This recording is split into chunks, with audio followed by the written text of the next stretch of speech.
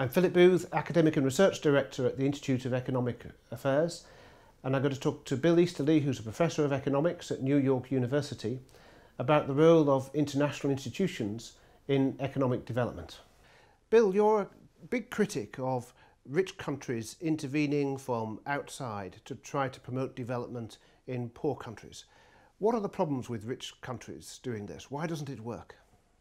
Well, the fundamental problem, the fundamental reason it doesn't work is there's a real lack of any kind of accountability to the poor people that we're trying to help. If you just contrast the situation with those of us who are lucky enough to live in free societies, we can hold the private or public suppliers of all of our needs accountable to us. So if we don't like a private firm's product, we can drive them out of business by not buying it.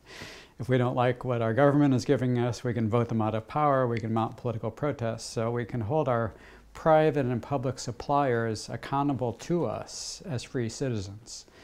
Unfortunately, the world's poor are not free citizens relative to the world's official aid agencies. They have no way of holding them accountable. The world's aid agencies can and do wasteful and foolish projects that totally miss the point of poor people's problems and never suffer the consequences, because poor people are not spending their own money, they have no means of protesting. Even on the rare occasions they do mount a protest, it never gets covered, no one is ever held accountable for that protest. And so poor people are just voiceless and helpless at the mercy of official aid agencies who frankly don't know enough what to do about their problems anyway. Okay, and you worked for 16 years at the World Bank. What did that teach you about the importance of those kinds of international institutions in promoting development? Well, I was in the research department of the World Bank, and there were a lot of good things going on there. The World Bank was able to attract some very good economists and preach some very good ideas about economics of development for a long time.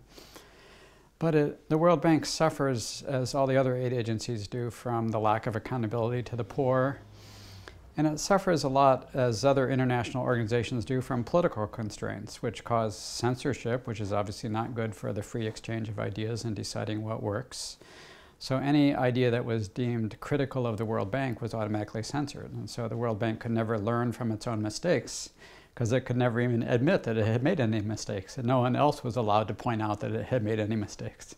So there was no sort of culture of organizational learning that is required in order to correct mistakes. And is there any way these sorts of institutions can be reformed to make them more useful, more helpful, or by their nature are they in effect doomed to failure? Well, I don't like to use the word doomed to failure, but we do have to recognize there are very serious political constraints on these international organizations. The World Bank has a very large place for the US and UK and other European shareholders to determine its policies, and they often determine its policies in a way that's going to be helpful to their own foreign policy interests. So, for example, the World Bank will give a lot of aid to U.S. allies like Ethiopia and Uganda that are both run by tyrannical regimes that happen to be U.S. and U.K. allies in the war on terror. And so those political constraints are going to always hamper any reform efforts that you try to make the World Bank or other like the UN, other international organizations run better.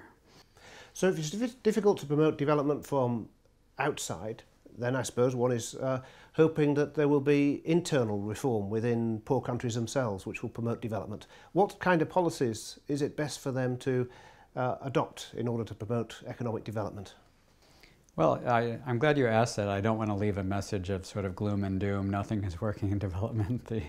The good news is that these homegrown economic reform efforts and political reform efforts are actually underway in developing countries, have been underway for a long time. There's been a movement towards more political and economic freedom in poor countries, which just means the real basics like respecting property rights, allowing markets to function, allowing international trade to function so that countries can specialize in what they're best at, allowing entrepreneurs to keep the rewards of their own entrepreneurship. Those basic elements have gotten increasingly recognized by poor country policymakers over time.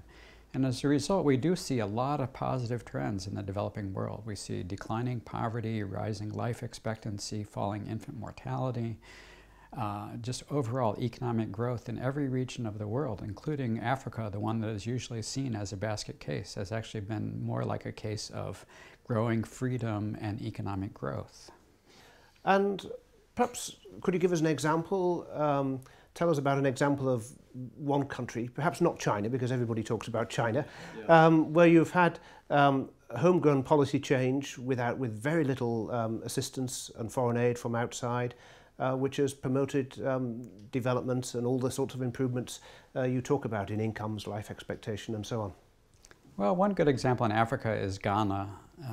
Ghana had really terrible economic policies after independence in 1957, in which really effectively destroyed the leading export industries like cocoa in Ghana, was totally destroyed by government policies like severely controlled exchange rates that meant the cocoa producers were getting a really terrible price compared to the world price.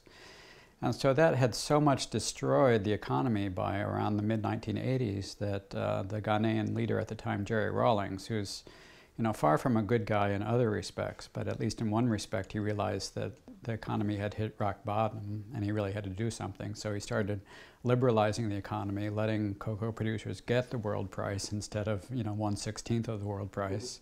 Cocoa recovered, lots of other sectors recovered. And then Ghanaians also started demonstrating for their political rights, which is another important ingredient for development.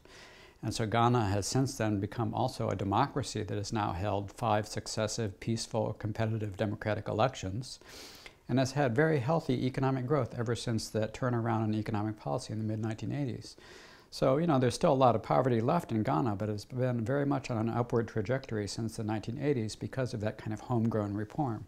Now, the World Bank to be fair, both the World Bank and the IMF did offer support after the reforms were initiated in Ghana, and that's probably something that constructively can be done by outside agencies, that is just supporting homegrown actors when they themselves decide to reform on their own. Thank you very much. Sure, my pleasure. Okay.